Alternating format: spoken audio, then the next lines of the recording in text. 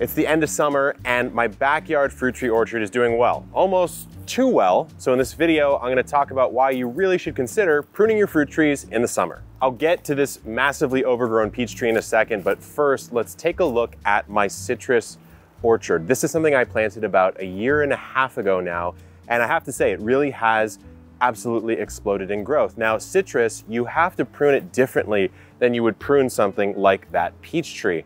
Reason being, it is not a deciduous tree. It's not going to lose its leaves in the winter, and it really wants a nice, tight canopy, and citrus really grows more like a bush or a hedge than it does a traditional tree. So, given my unique situation, and you watching, if you're looking at a backyard orchard where you want a little bit more variety, but less fruit per variety, plant it like this. I have these planted very close together. Eventually, these will make up a true hedgerow full of fruit. So how do I need to prune this?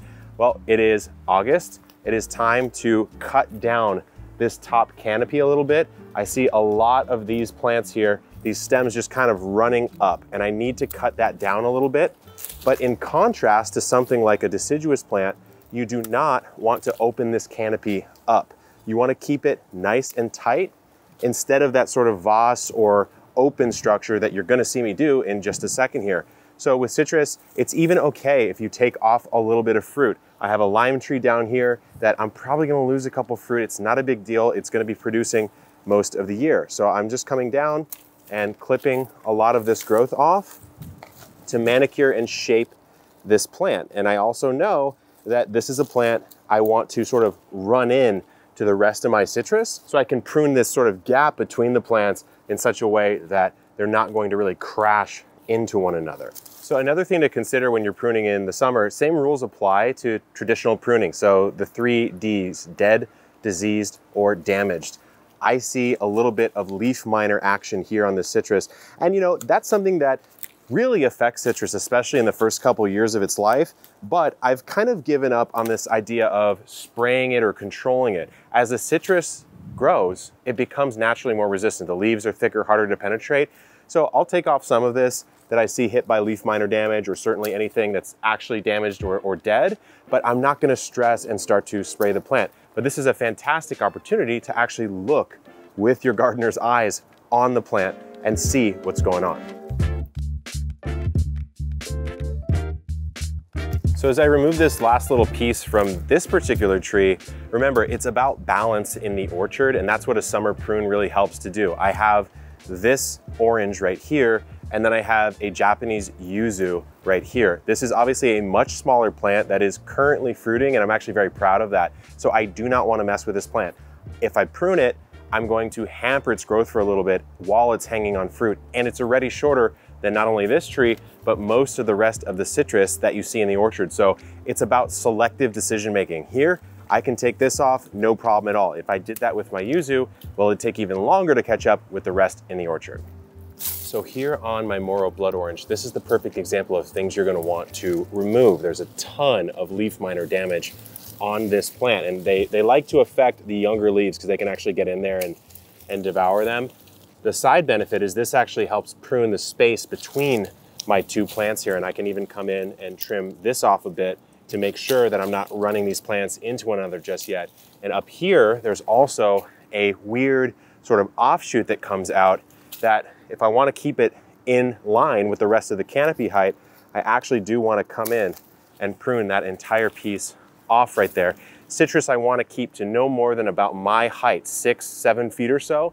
It's not quite there. I'm going to cut them all down to about 5, and next year, hopefully they're there.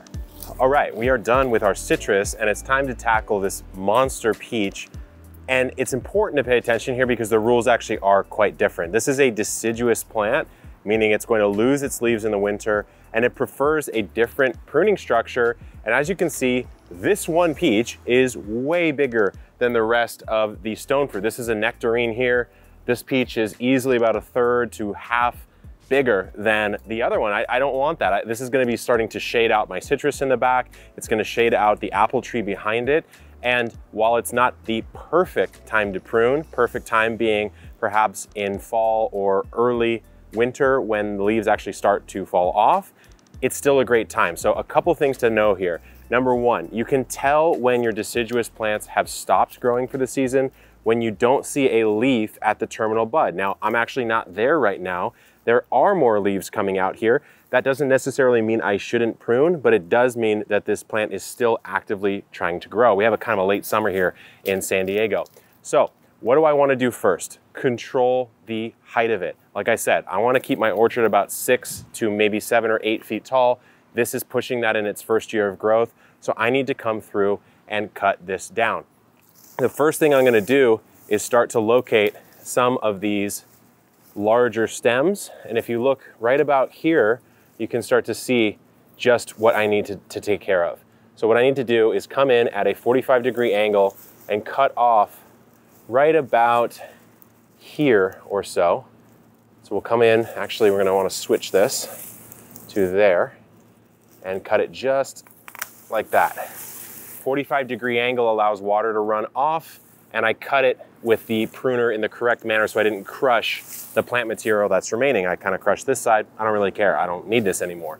So come through, we'll do a height cut first. So as we cut this down, something to remember here, this is a peach tree that we actually pruned pretty hard in winter before we placed it into the ground. And what we think happened there is, as it was winter, all the plant's leaves had produced all the energy they were going to for the season, and they were totally good to go. Now I'm pruning this in summer now, mostly to maintain that height, but also we got so many peaches off this tree last year.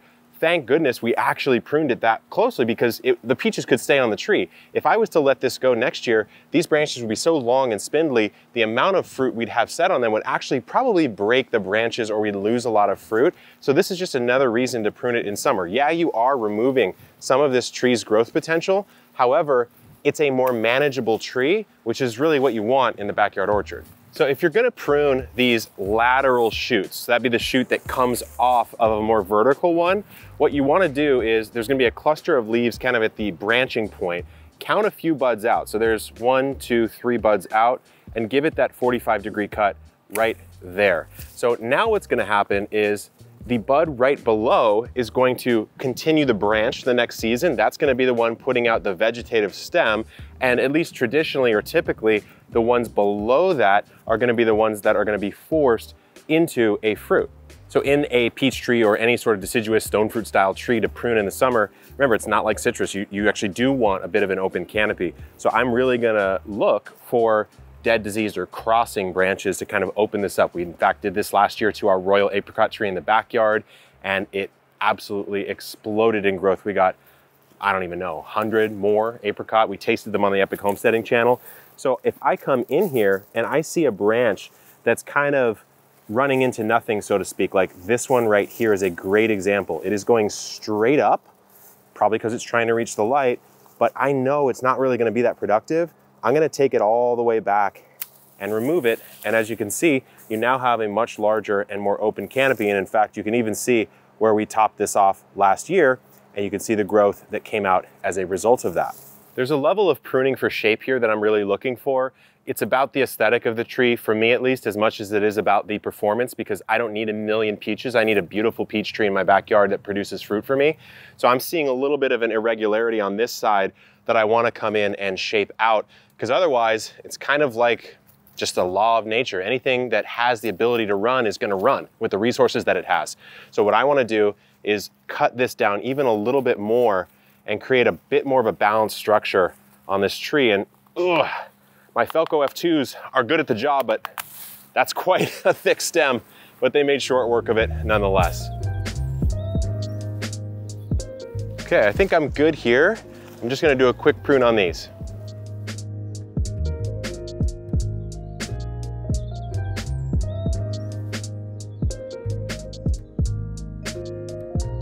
Remember, your backyard orchard needs to work for you as the gardener. So you can break some rules or do some somewhat unconventional things because that's what you need. I don't need these coming into my bed here. I'm gonna prune these back a little bit. So hopefully you learned something. Stay tuned for more, subscribe, cultivate that like button, and good luck in the garden and keep on growing.